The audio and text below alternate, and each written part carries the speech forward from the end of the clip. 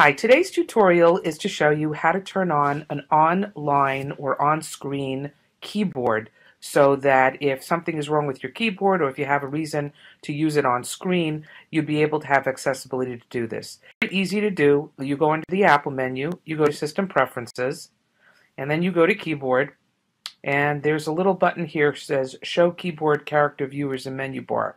You select that, and you have to be in the Keyboard tab. There are 4 other tabs, so make sure you're in the Keyboard tab.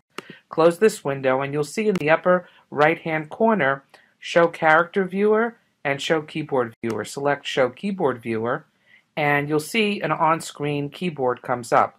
If you grab the edge of the keyboard and drag it, you can make it as large as you want.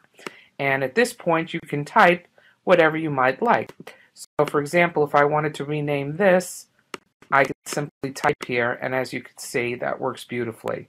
So that's a little tip for the day. This is really useful if you want to make a media computer with an on-screen television and you just want to use your mouse to control everything. You can basically use this to surf the web or to basically call up any video files or change your iTunes. Many different uses that you can for this on-screen keyboard. So good luck and enjoy, and hopefully you'll be able to find uses for this. Thanks for listening.